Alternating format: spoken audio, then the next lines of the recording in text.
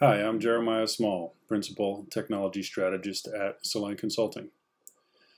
Soliant went through the process of becoming a Stripe consulting partner because we've had consistently positive experiences with Stripe. Our customers, developers, our internal users, they all report remarkably positive experiences with Stripe. Payment links are a relatively new product from Stripe, and it could be argued that they're underutilized. I think some people hear Stripe payment link and it brings to mind Stripe payment, but that's a different thing. So if they already have some mental model of Stripe payments, they may move on.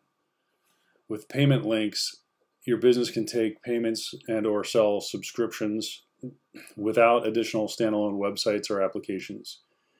You can share these payment links an unlimited number of times in a variety of places, like from your website or in an email or on social media. Payment links support over 20 payment methods, including credit cards, debit cards, Apple Pay, Google Pay, etc. The payment link automatically matches your customer's preferred browser language for over 30 languages. Sometimes it can be easier to show than to tell. So here's a demonstration. The Stripe dashboard experience of creating a payment link includes an interactive preview of the end user experience. So it's kind of an ideal way to show off both sides of the coin. So I'm logged in with a test account and I'm on the home screen here. It's got no data because it's just the test environment. I'm going to click on payments, payment links.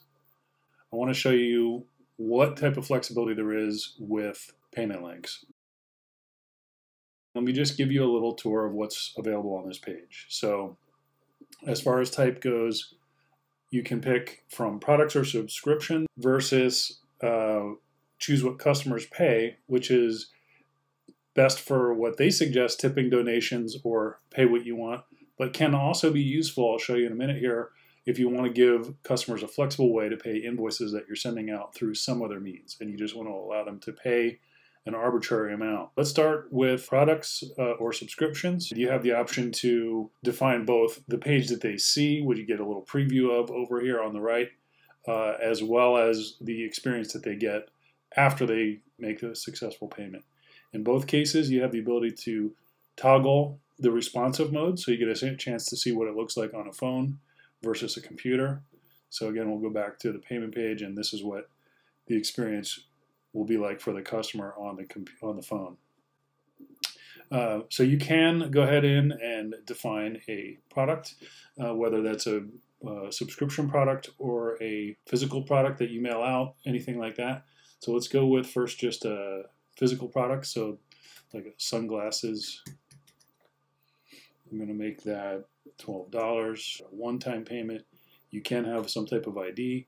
This is like if you're going to be tying these payments into some other system and you have a limited number of products, this can be a super useful way to do it. So let's just go ahead and define the sunglasses. You can put a photo if you want. We will skip that for now, and we'll go ahead and add product. You can decide if you want them to be allowed to adjust the quantity, in which case you would have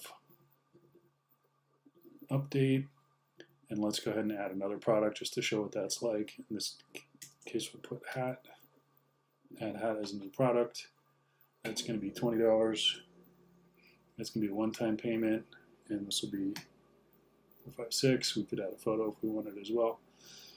So now let customers adjust the quantity on that, and they can come in here and buy 2 hats, 1 hat. And so that would be the checkout experience.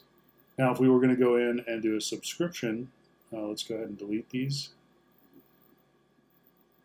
We're going to say basic plan, and that's going to be $12 recurring, and that's billing monthly. Go ahead and give it an ID. And then let's just, for the sake of illustration here, add a premium, $50 a month, recurring. Now, if you wanted to have an annualized discount for these type of subscriptions, you would be able to put in 2 more products that are on the yearly and have a commensurate price.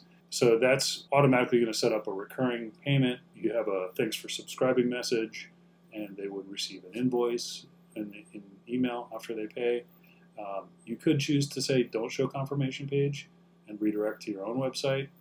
That's pretty neat. There are some additional custom fields options. So you can click add custom fields. This gives you the chance to put in something like invoice number.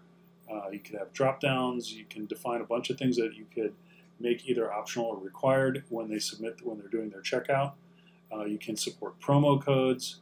You can have support for tax IDs. You can require address, phone number. You can include free trials. A lot of really flexible options that you can do and define your products. The same all apply to let customers choose what they want to pay. So this is great for donation pages and stuff like that. But this can also be a way for businesses who are sending out invoices through another channel to go ahead and let their customers pay online. But you can do, for example, with a custom field, you can say invoice number or invoice reference number, invoice reference number. Or let's say they're paying more than one invoice, you can say numbers. And then in this case, we'll mark it as optional. So now when we look over here, we see this optional field that the customer can fill in. So if they're paying invoices that you've sent them through this online portal, you'll know what they're trying to pay and reference back to when you receive the payment. If this is relevant for your business, you can use a product from Stripe called Stripe Tax. You can see it's disabled in this test account right now, but you can go ahead and activate Stripe Tax to automatically calculate and collect the right amount of tax, and that's also compatible with payment links. Payment links also do support custom domains, so if you want to do something like pay.acme.com or that sort of thing, that is a compatible thing so that your link can be branded. As far as customizing the look and feel, you do also have some control over the way that the checkout page and the after payment page looks. If you look on this info icon here next to the preview, there's a direct link that takes you over to the branding settings.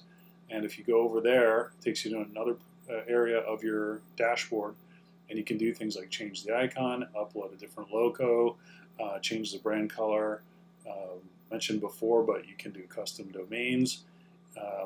And then it gives you a preview of the various different things in addition to the email receipts that get sent out. You can modify not only the look of the payment links, which we were just looking at, but also there's a customer portal for people to manage their own subscriptions, which is tied to this automatically. There is a invoice and a payment page, which again you can look at in responsive mode. It will generate invoice PDFs if you want. You can manage the look and feel of your brand identity.